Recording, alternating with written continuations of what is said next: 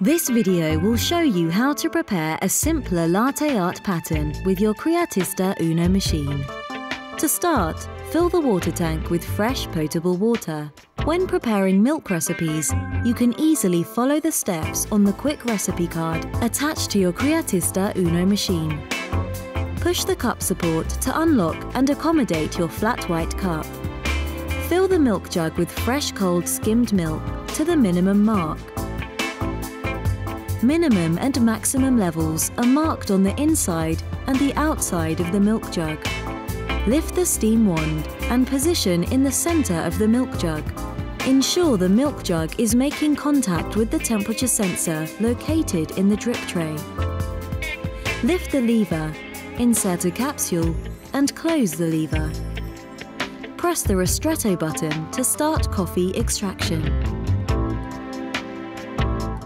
When the ristretto extraction is complete, select the milk temperature of your choice and level 1 for the flat white milk foam. Start milk frothing by pressing the steam button.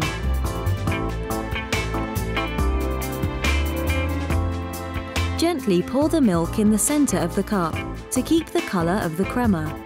With a spoon, slowly mix and collect the foam from the jug. Softly pour the foam on the coffee, drawing 2 or 3 milk paths of approximately 1 centimeter. With a spoon or a barista latte art pen, slowly etch up and down between the milk and the coffee.